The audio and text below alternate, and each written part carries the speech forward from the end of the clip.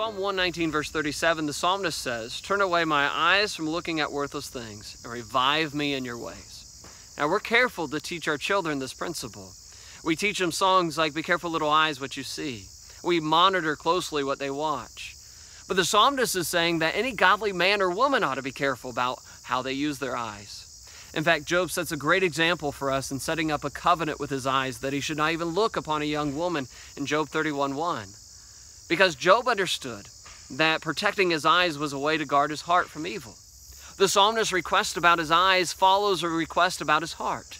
He's asking God to help guard his heart because he understands that when his eyes roam, so does his heart.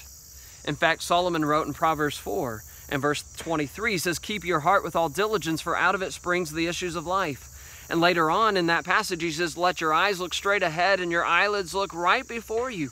Ponder the path of your feet and let all your ways be established."